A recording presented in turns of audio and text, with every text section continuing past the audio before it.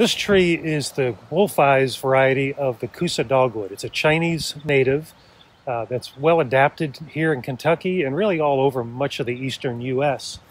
It's a little smaller variety than most. It'll top out at about 15 feet, but it's very slow growing.